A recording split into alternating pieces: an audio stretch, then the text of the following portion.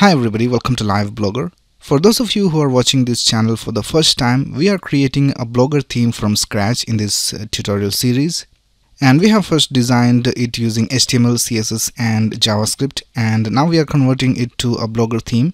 So in the previous video, I showed you how to create the blog widget and customize the structure according to our design. Now in this video, we'll make the CSS work so that the theme looks just like our design. So let's get started.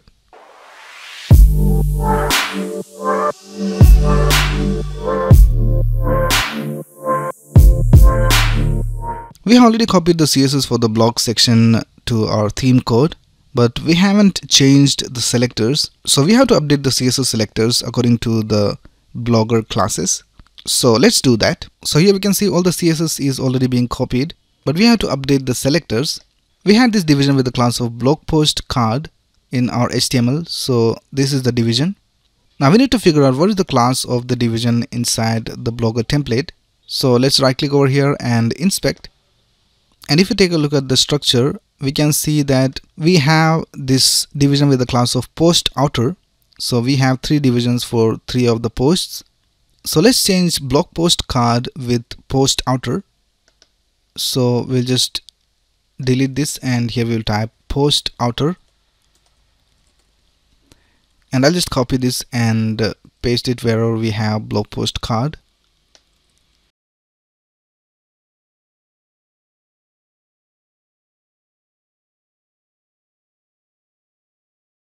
Alright, now let's save this and see how it looks. Let's refresh the page. And we can see we have a lot of improvements in our design. And the label CSS is not working. So let's go back. And let's see. So here we have two dots. That was a typo. So let's save this. Alright, now the labels are working alright. Alright, now the next thing we'll do is we'll remove the underlines from these headings and we'll change the color to black. So let's go back and here we'll type post outer S3A, because in the S3 we have an anchor tag. So let's remove the underline. So we'll type text decoration and we'll set it to none, and the color of the text will set to black. And I think we had already disabled the author information. I don't know why it is being displayed over here again. Let's go back and let's go to the widget settings. I think we had set the author profile to false. We have to set the show author to false. So let's change it and save. Alright, now it is not being displayed. Now we have to add some CSS to this date as well. So if we go to our design, we can see we have this black background and we have some margin. So let's see what is the selector of this date. So right click over here and inspect. So you have this division with the class of post footer line 1 inside the division with the class of post footer. So let's go back to the CSS. So the CSS for that is inside this selector post meta. So let's remove this and we'll type post footer and post footer line 1. And let's save it, and we'll also change the color of the anchor tag.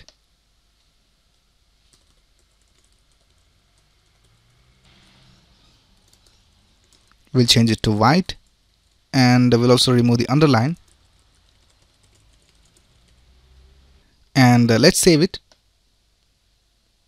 And we have some dotted underlines as well, so let's inspect it.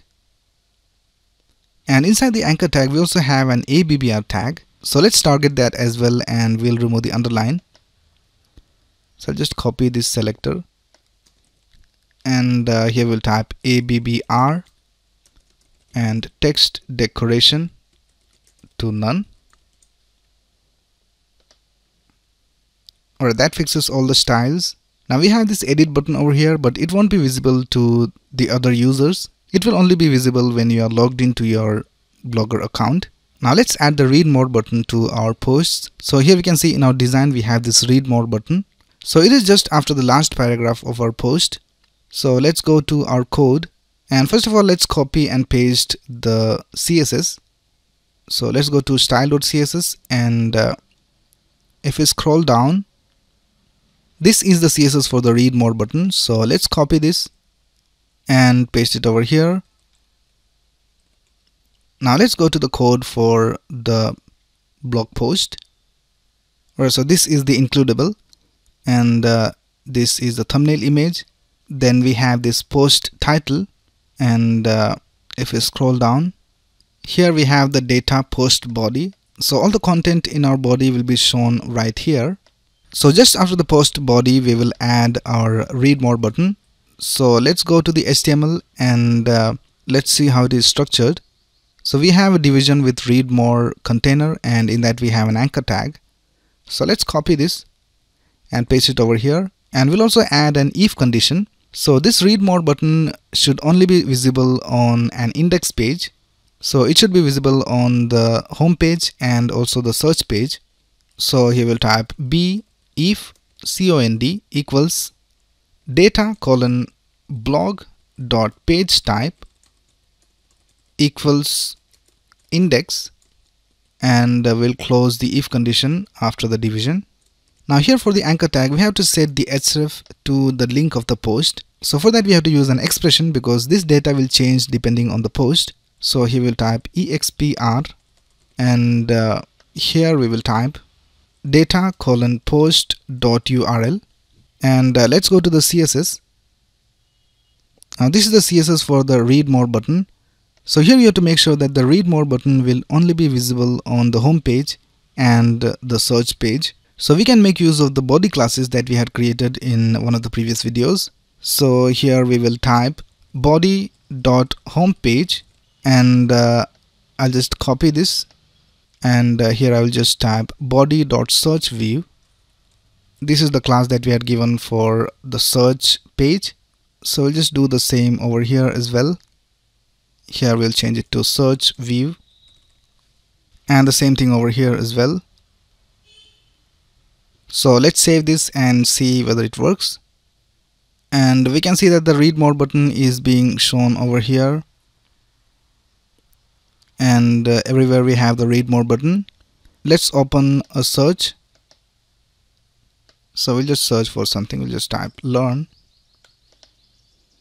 and we can see in the search result also we have the read more button.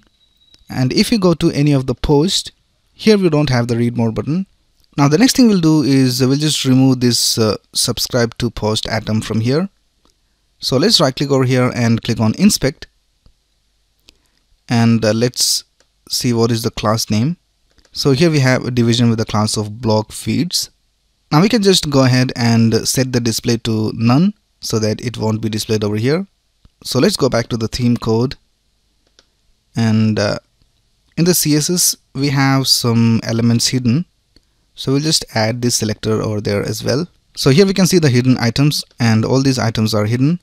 So let's add the blog feeds as well, and let's save it and let's see whether it is hidden.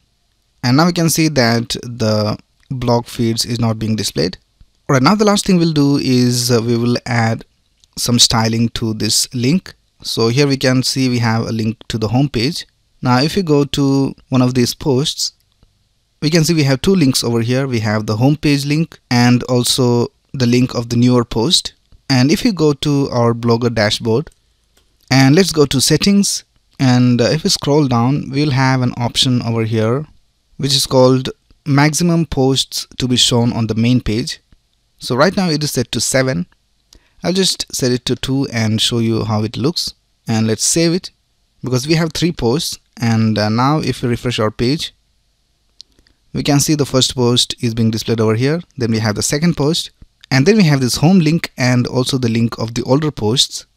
So let's click on that, and we can see the older post is being displayed over here. And now we have the link of the home page and also the newer posts. So this is how these links work. Let me just change the setting back to 7. We did not create this section in our design, so we have to style everything here itself. So let's right click over here and click on inspect. So here in the inspector we can see that we have a division with the class of blog pager, and in that we have an anchor tag. So let's add the CSS based on these selectors. Let's go back to the code, and we'll go to the CSS of our blog section. So this is where the blog section ends.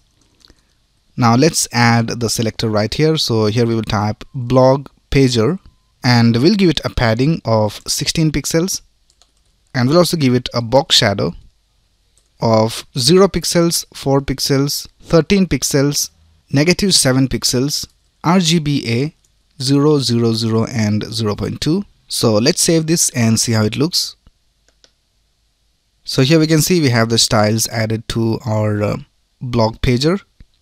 Now let's also style the anchor tags. So we'll remove the underline from the anchor tag, and whenever we hover over these we will have the underline. So here let's type blog pager A, and we'll type text decoration to none, and we'll set the color of the text to 051B96, and let's see what is the font family right now. So I have this Chrome extension called what font.